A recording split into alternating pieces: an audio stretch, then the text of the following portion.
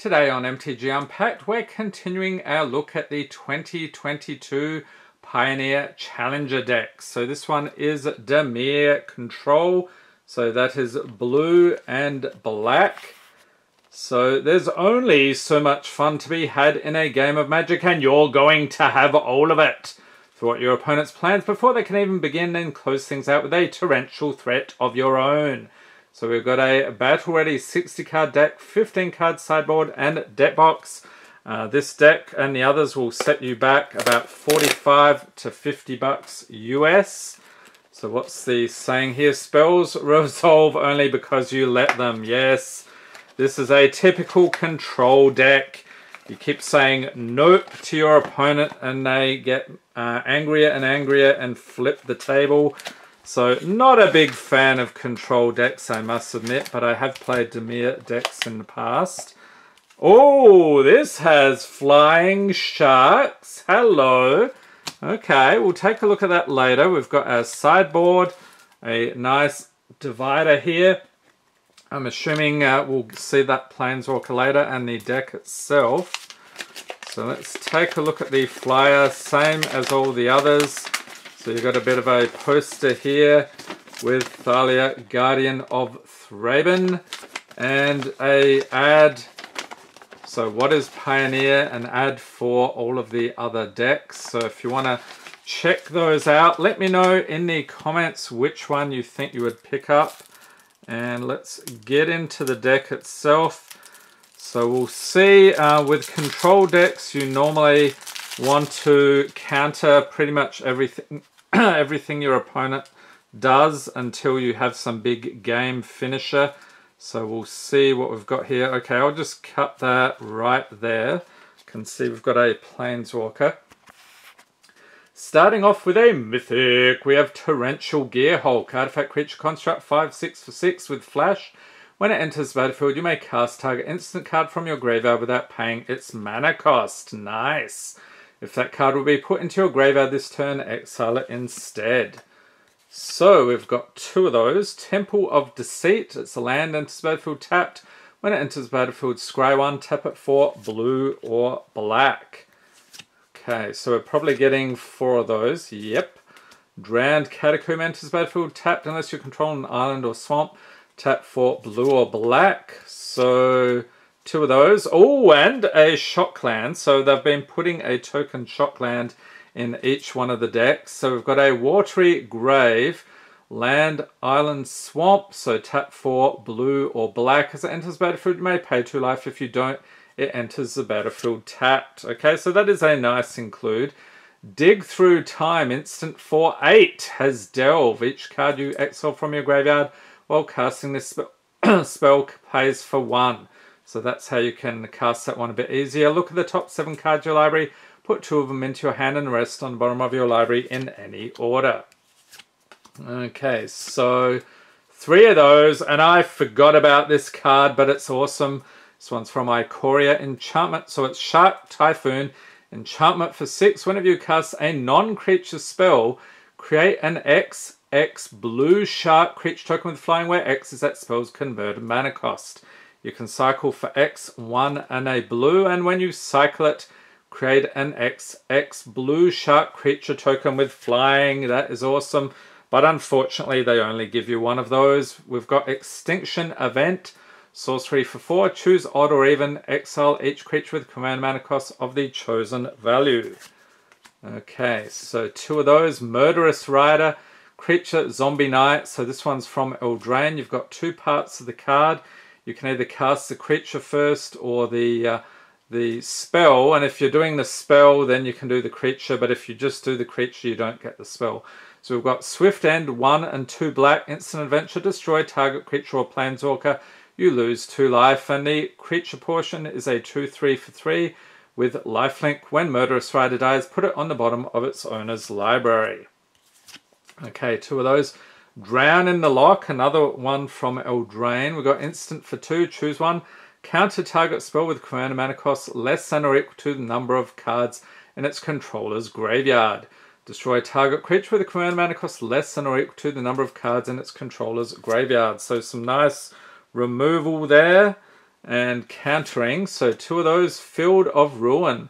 It's a land, tap for colorless for 2 taps, sack it, destroy target, non-basic land and opponent controls. Each player searches their library for a basic land card, puts it onto the battlefield, then shuffles. So 4 of those, okay. Censor, instant for 2, counter target spell unless its controller pays 1. Will you pay the 1? Cycle it for blue.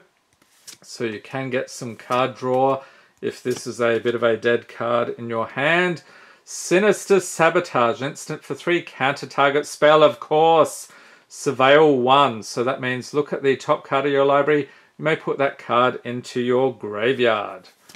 Okay, so 3 of those. Fatal Push, instant for a single black, destroy target creature if it has converted mana cost 2 or less, or it has Revolt, destroy that creature if it has converted mana cost 4 or less. Instead, if a permanent you controlled left the battlefield this turn.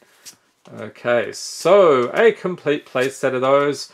Mystical Dispute, instant for 3. The spell costs 2 less to cast if it targets a blue spell.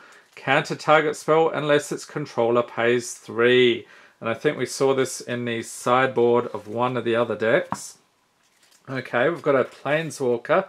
Narset, Parter of Veils, legendary Planeswalker Narset, 5 loyalty for 3.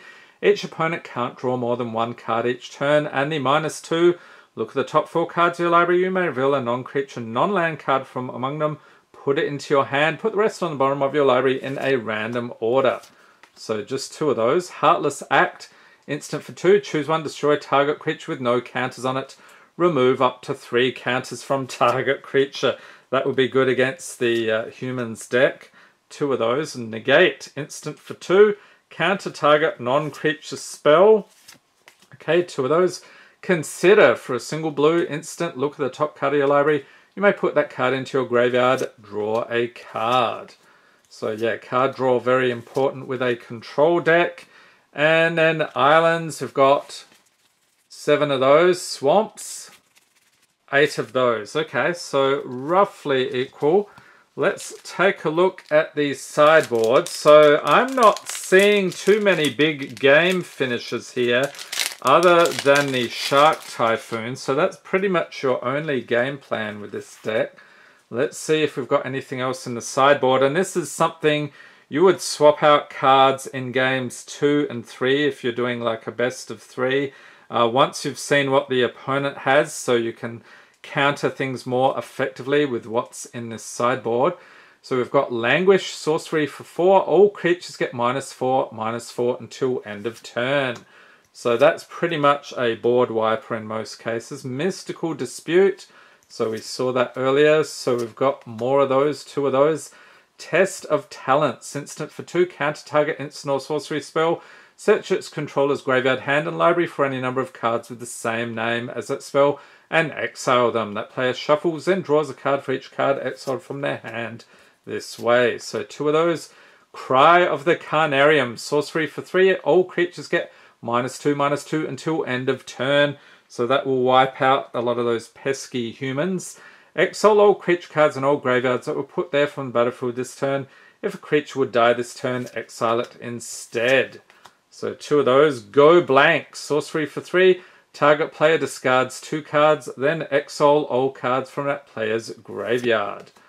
So we've got 2 of those. Cling to Dust, instant for a single black, exile target card from a graveyard. If it was a creature card, you gain 3 life. Otherwise, you draw a card. Escape for 3 and a black. Exile 5 other cards from your graveyard. Okay, 2 of those. Duress, sorcery for a single black. Target opponent reveals their hand. You choose a non-creature, non-land card from it. That player discards that card. Okay, so then we get to look at the awesome Flying Sharks. That's probably the highlight of the deck, to be honest. And this deck, not really a meta deck. The closest I could find was like Azorius Control. If you want to see the Pioneer meta, check out MTG Goldfish. Link in the corner to the meta list there. So we've got a token creature shark, star with flying. Excellent. Okay, so he's on both sides. I think that's all we're getting. Flying Sharks. And I ain't complaining.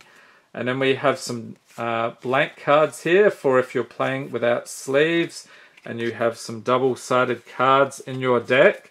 Okay, so this one, probably the weakest of the bunch. A bit of a strange one. You've got tons of control cards countering your opponent, but really the only thing... I'll take a quick look here. We do have a Narset, so that's something. Not really a game finisher on its own, though. Really, we've got Murderous Rider, I guess. Yeah, so Shark Typhoon is your big game finisher. So, and maybe the Gear Hulk, if you can swing in with the Gear Hulk a bunch of times. But yeah, a bit of a strange deck. Let me know in the comments what you think about this one, or are you planning to pick up any of the others? And if you've missed all my openings of the 2022 Challenger decks for Pioneer, link in the corner to the complete playlist.